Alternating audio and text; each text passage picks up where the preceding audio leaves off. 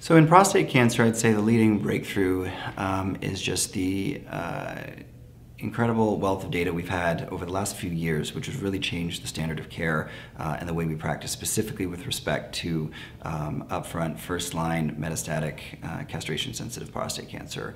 Even in my time through training and into practice, I've bore witness to sort of a lot of these practice-changing trials.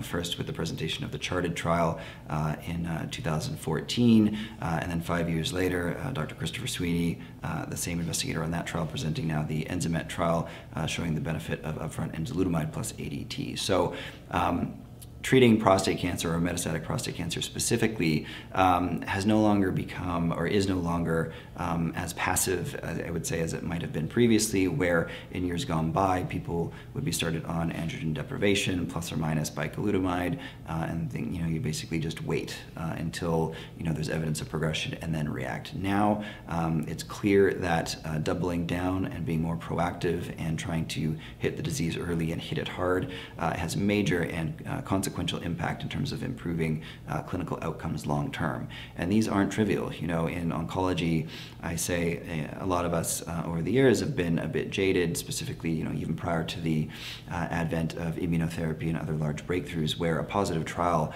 showing an improvement in survival of 3 months was deemed, a huge success.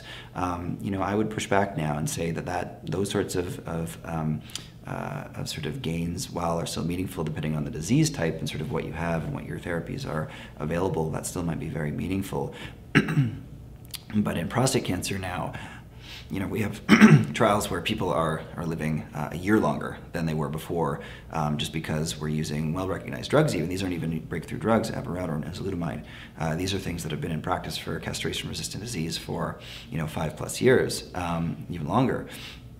But by using them sort of early, it really has the potential to profoundly impact the disease biology, the disease course, and really make a difference. So for me personally, I'd say that is how, over the last few years specifically, prostate cancer treatment really has been turned on its head, and really how we're making great strides moving forward.